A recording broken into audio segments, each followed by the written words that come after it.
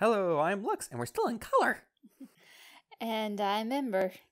And this is our thoughts on My Little Pony, Friendship is Magic, Season 9, Episodes 3 and 4, Uprooted, and Twilight 7. Well, I liked episode 4 better than 3, except for a couple of cringe moments in episode 4, but overall the feel of episode 4 I enjoyed more. Episode 3 had its good points, but it had that, like, oh god, this is that classic scenario. All the friends know how to solve the problem, but they have to do it their own way, and then their own ways fail because they're not doing it together, and then they do it together and everything gets solved. Yeah, but am I the only one who finds it creepy that you basically took the remains of the tree and made something out of it? Now, a tree that's just been lightning damage, fallen over, whatever, I can see that because it's just a tree. Check the Lion, the Witch, and the Wardrobe series and you'll know what I'm talking about. Actually, it's very similar to that. You have a magical tree that's later taken down. It's built into a wardrobe, and that wardrobe functions as a magical portal. Yeah, that's actually very Lion, the Witch, and the Wardrobe. The tree is destroyed. They use the parts of the tree to make a treehouse, and hey, now we got a treehouse. And the tree's back. And I think I was just spoiled about something in the Lion, Witch, and the Wardrobe series, because I've only ever really experienced the first book in book form and theater. I've experienced the other books through the movies that I think Disney did, but I didn't know about that, about the wardrobe.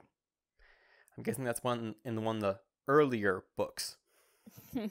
I did air quotes because I'm saying earlier chronologically in this series, not earlier in publishing series. Because the set is released two different ways. Later editions put it in chronological order, which is full of spoilers, instead of doing the correct order, which is the book set that I got when I was a kid: Lion, the Witch, and the Wardrobe, Prince Caspian, Voyage of the Dawn Treader, Silver Chair, The Horse and His Boy, Magician's Nephew, and The Last Battle. But now back to MLP and building a tree fort out of a living tree that was previously destroyed. And that because of the power of friendship, we now have a second tree castle thingy. More of a tree house crystal thingy. So yeah, and it's a special protective fortress thing now. Okay, that's going to be important in the season finale, isn't it? Yeah, they're going to be able to retreat back there because the tree tells them they can come there for solace.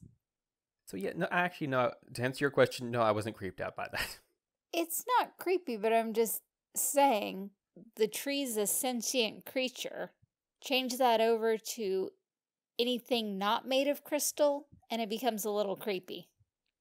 I think it's also more of like a robot being reconstructed than a living thing.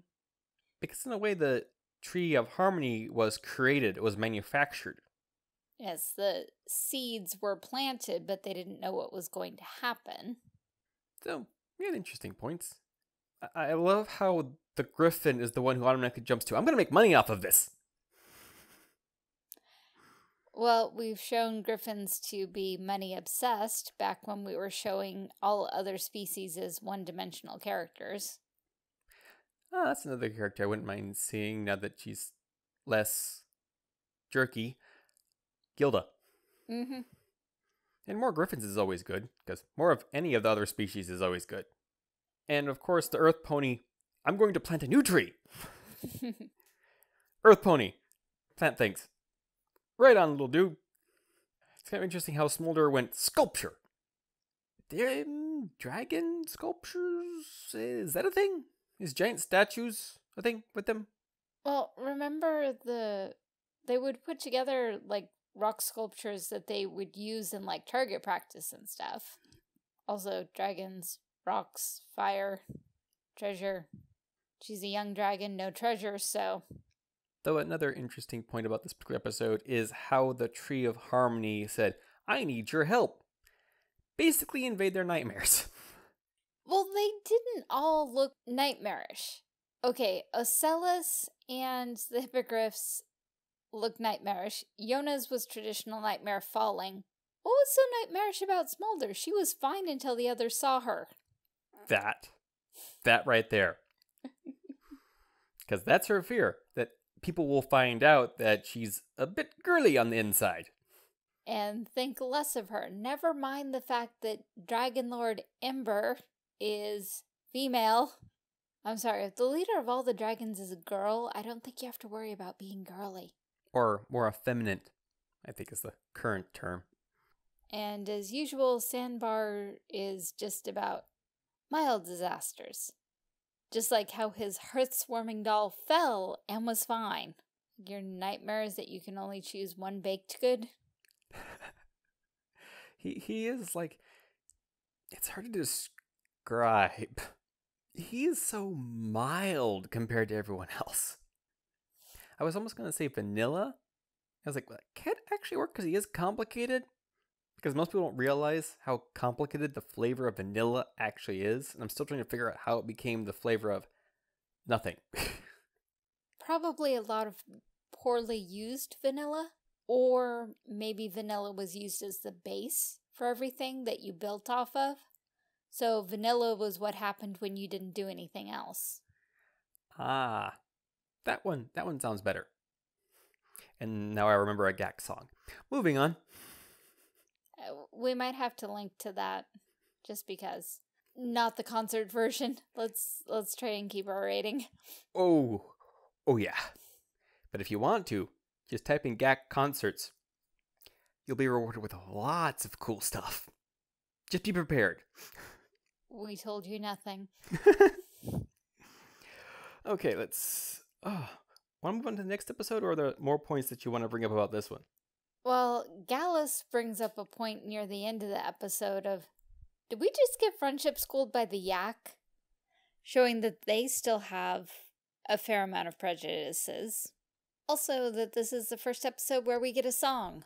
Oh, yeah? Not a very memorable one, but it's there. I remember parts of it, mostly the talky parts. Like, I think there was one part where Yuna says to, I can't remember who, but I think you got it wrong. Yeah, and, let's not skip over the whole permission slip thing. I was like, you want that in triplicate? What? I like to be prepared. I'm like, if he likes to be prepared, they should already be signed. That's what I thought they were. I thought they were already signed. I know, but then he went back and went to ask Grandpa Griff, and I like the hippogriff's basically slideshow presentation of why she needed the permission slip signed. And her expressions that went along with each slide. Mm-hmm. And her family just like, kind of looking like, okay, we get it, we think. Like, basically, we'll sign, okay? And yay! I'm trying to remember, like, was there one that, like, basically got the slip and then handed it back signed, like, almost immediately? Like, it was like, okay, go. Oh, that was Grandpa Griff, because basically he shoved the slip right onto Gallus's face. Gallus didn't even have time to say anything. And then, with the changelings, basically everyone colored on it. Yeah. Because they still don't know pony traditions. They'll get there eventually, because they'll form their own and they come with their own things. But at least it's acceptable in the school. Yes, let's not forget this isn't the first time we've had a permission slip situation, so they have to have gone through it once before. And apparently Yona just had to earn her way into getting hers signed. That was the most entertaining one for me. Because I was like, okay, what is she going to do? Is she going to, like, break those? Or, oh, she's cleaning them. Ah, chores, I get it. Yes, the traditional payoff for when you want to do something. Do all your chores. And a few extras. That reminds me of the explanation of why yaks break stuff. I can't remember exactly what it is, but like I remember going, hey, I like that philosophy. I think it was something along the lines of things are temporary anyways. You rebuild and move on. So basically a whole episode dealing with grief. I was almost expecting them to break the student 6 up into the stages of grief. But I guess that would have been too easy. Yeah, and they've kind of done the whole grief thing specifically before Tank. But was kind of another opportunity for it. Because you can cover a topic more than once. Quite. Also, who votes that the elements of harmony are absolutely fine because we saw them putting elements of harmony that were broken in half back together? Oh yeah. Also, there's that whole plus thing of they have the elements inside themselves. I mean, it's kind of been pointed out before with the whole rainbow magic thing, because they didn't have the elements of harmony then. It did come from the Tree of Harmony, I believe. And before we switch episodes, I meant to start with, called it, of course the tree is fine. Yep. But now moving on. To basically Ocean's 11, pony style. Quite. And right off the bat, once we got past the introduction of what the story point was, I was like, I like this episode. Because it's the classic, okay, I've got a team together. You have this specialty, you have this specialty, and you have this specialty. And we're going to break into this place and get the treasure. The only thing that truly didn't make sense was, why do you tell Twilight what all the defenses are? Because that means she can coordinate a plan to nullify each specific item. You just tell her, hey, I beefed up defenses, try to break in. Because he knew if he told her, he knew what plan she'd make. But it's not a good test. I was just about to say that. But after saying that, it's not a good test because you're only testing for one scenario you already know. Which means it's not really a test. So you're abusing the fact that the Princess of Equestria asked you to beef up security. Also, I love how you picked up on the subplot in the background with Spike and Luna. I knew Luna wasn't accepting of what was going on and she was heavily annoyed by it, but I didn't suspect that Spike and her would be together. And as usual, you're like, I kind of saw that coming. Well, it was pretty much cemented by the time that Fluttershy and Spike were trapped down in the catacombs together, because we get to hear the whole, yeah, I was kind of like the little brother, only not. You know, when we get the story of the crown, it was always between Shining Armor and Twilight. Even though we see Spike in the background in all of that flashback, he never was actually a part of it. So how much does that have to rankle that everybody else is playing a game, you're right there and you don't get to play? Yep, and I just love the entire time Luna's expressions for most of this. Like, Celestia. And we get more of that wonderful actual sisterly reactions and interactions between Celestia and Luna. Because I've heard horror stories of how sisters treat each other and still go, I love you. Kind of like girls, and I've heard in general, horror stories. Like, you did what to who for what? Wow. And moving on to all the crazy plans, specifically, Rarity is going, I'm taking over this, and we're going to do something unexpected. Which actually probably would have worked, except for Spike sabotaging the plan. Because I was trying to figure out, how did Pinkie Pie's balloon pop? Yeah, I mean, she's Pinkie Pie. Also, apparently she really wanted to go to space. Space! Play a game called Portal 2. You'll get that. I mean, not like the internet hasn't played it already, but there might be those few people out there. What, you mean like me? You at least know where that's coming from, though. Well, yeah. And one thing I couldn't quite place, why the blue ears on Fluttershy and Spike's sneak suits? Blue ears? Mm-hmm. Were they bunny ears? Kinda. Okay, I think it's referencing back to the one time Fluttershy was sneaking about, which was a bunny suit kind of outfit. Also, I enjoy that one part of their plan really worked because they got a guard badge. Who on earth would hire Zephyr Breeze? And why on earth would Zephyr Breeze accept? Hiring implies work. I did not mind Zephyr Breeze in this episode, though he was involved in one of the cringy scenes for me. Yeah, one of those guys who thinks no means yes and get lost means take me, I'm yours. Yeah, I was just about to say, like, if you think about this scene too deeply, sexual harassment's up the wazoo. Yeah. Just let me clue you in, guys. If you don't think she's that into you, she's not. Even if you think she is into you, she's probably not. Most females are too nice and too passive-aggressive to tell you directly, get lost. If you get to the point where one of them yells at you like that, you've missed about 50 signals. But back to Pony. Just trying to remember some stuff. Like, yeah, Gummy was with Pinkie Pie, right? Mm-hmm. When she put the fish bowls on her head. Mm-hmm. I also like how Pinkie Pie's was like the most vivid vision, because she was like up in space with actual spacesuits on. Also, apparently that's the thing. Now I just realized it.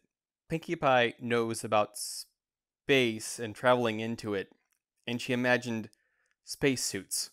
Is that just her breaking the fourth wall into our dimension? Or do ponies actually have vehicles that can go into space? I mean, magic would be a good way to get a vehicle up there, but is that actually a thing? Hard to say. Also, when we play that, how many holes can we find in Shining Armor's plan? So you can't use magic to get into the castle. What's to stop Twilight from winking into the throne room when she's actually in the castle? Also, why didn't she just levitate the crown like Luna did? There was no reason to fly over and above the trapdoor. Also, depending on how far away she can wing something from, why not just take it from the castle grounds? Because specifically the magic that was modified from Chrysalis's throne was to keep ponies from teleporting in. Nothing about teleporting out. Why not just stand outside the castle grounds and wink the crown? Actually, I think the shield worked both ways. If you managed to get inside, you were trapped. But I think you would also have to get the crown out of the protected building to be able to teleport it. So a good plan would have had Fluttershy get into that part, put it out of a window, and then someone like Pinkie Pie could signal, "It's outside!" That's actually a very simple plan and probably would have worked. Also, the moment I saw those birds, I'm like, yeah, they're gonna go false alarms all the time. I mean, it's a cool idea because geese actually make really good guard animals. Oh yeah, those suckers are mean when they don't like you. They will chase you down. Not that I've experienced this myself, but I've seen it happen. They bite and peck very hard. I've actually been bitten by a domestic goose. I had a bunch of bad puns that didn't actually work, so I'm keeping them to myself. Selves? Okay, apparently there's more than one of me. I would expect you'd get more done that way. I think they're all up here. For the purpose of radio, he pointed at his head. Yes. Also, why couldn't the geese look more like geese? I don't think they were supposed to be geese. I don't think they called them geese directly. I think they called them some type of other bird. They called them geese. I could have sworn they said something. It's kind of like just a bear? Not an owl bear or a panda bear or a duck bear? It just says bear. Weird. Not that was obscure or anything, but write the answer below what series that's from. And also going along with the theory of there were so many ways to get around this, Rainbow Dash is able to get by all of the wind turbines, because we proved that when she sneaks Fluttershy in. Rainbow Dash is the fastest. She couldn't have just gotten past all the turbines, gone in, grabbed the crown, because she would have been flying the whole time. Who cares if the geese alarm goes off? It doesn't count unless you're caught. You just grab the crown and sonic rainboom the heck out of there. Yeah, simple solutions to complex problems. Yes. So much fun. I did definitely enjoy this episode. It was just the couple of parts that were kind of cringy. Though I also like how crazy Rarity went. Very crazy. It was also nice to see a return to her film noir style. Yes, that was very, very, very pleasant. I like how she also included Rainbow Dash in it, and she's the muscle. Mm-hmm. Good choice. And also what do you mean it's closed? Are we supposed to shake people down for information? Well, what did you want to know? Secret passages to Canterlot? Over there. That makes me question the security of this place. No wonder bad guys take over this place all the time. Yeah, I kind of think your first problem is having secret passages that everyone knows about. Yeah, they're not so secret. That suddenly reminds me of the tongue twister of Fuzzy Wuzzy. Okay. He wasn't very fuzzy, was he? Not secret passages? This is how my brain works, ladies and gentlemen. I have an ADHD brain. That means the most random stuff will pop in there. Then I will forget it seconds later. Yes, and there is absolutely no correlation for the rational mind, so... The correlation was, even though it's called something that it's not. Fuzzy was called fuzzy, but he wasn't fuzzy. Secret passages that aren't secret. See? Logical. Why is everyone not staring at me weird? I don't know, maybe they don't like your highlights. Yeah, it's kind of a natural thing. I was born this way. I woke up this morning just like this. Now that was really an obscure reference. If you actually know that one, I will be surprised. I doubt most people know the one that you're thinking of, but there's a newer one. Flawless. Ah. Okay, well, back to the episode. Or are we getting near the wrap-up point for these two?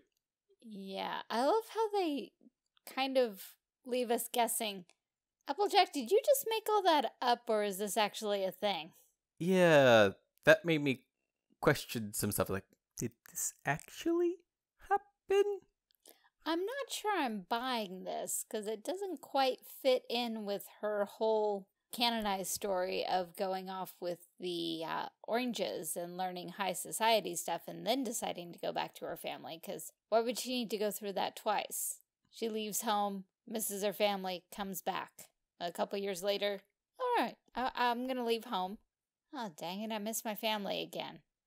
You know, now that I'm thinking about that, I'm thinking AJ's story about the country singer and stuff is a reference to a trope in heist movies. The person who can change and do makeup and pretend to be someone else. Though I would put AJ to be more of the muscle than the disguise person. Well, remember they also used her as the muscle because they had her buck that rock. Also, wonderful cameo of Mod Pie. And wonderful use of Mod's abilities. Ding ding, dunk dunk. Like, I got good legs, but I can't kick through solid rock. Yeah, but I also like how Twilight automatically knew how everyone would fit into her master plan. Well, they're her friends, she knows them well, and she's a master planner. And besides, this one was for all the marbles. You get to keep the crown forever. You know, and it's not like she was bitter or anything about the fact that Shining Armor took it off to guard camp with him and never brought it back and kept it way longer than it was supposed to. Interesting things. Interesting. Twilight and Shining Armor. Once again, I'd like to point out how wonderful retcon Shining Armor is. Though, they were acting kind of young. Yeah, they're a bit old for this kind of nonsense. I know you can have fun of things and reminisce about things in the past, but they were, like, very, like, it's on. Yeah, a little too serious for what it was. I'm sorry, Twilight, you have a crown. You're the princess of friendship. Are you really that upset about a piece of tinfoil? It's more of a personal thing. Okay, any final thoughts you'd like to wrap up on, or shall I just go right out into the intro? Into the intro, really. We're going to go backwards. I see what I did there. I'm sorry. Or shall I go right into the outro? I believe that was a nod. So, here's the outro. This has been our thoughts on My Little Pony, Friendship is Magic, Season 9, Episodes 3 and 4, Uprooted, and Twilight's 7. Hey, so welcome to the outro. Yes, still in color. You know, once he actually got the work done, it's no longer extra work to keep it in color. Nope. So, well, I've been asking for 2 years, but back to the outro. Like, subscribe, share, comment, watch other videos, and then we have links to lead you away from YouTube once you're done, like art, Patreon, coffee, affiliate links, all that fun stuff. Thank you so much for watching and listening. We appreciate all of the support that we receive in the form of views, likes, comments, dialogue, suggestions, and of course financially as well. But all of it is truly appreciated. Thank you to all of our supporters, subscribers, etc. in whatever form you choose to grace us with your presence.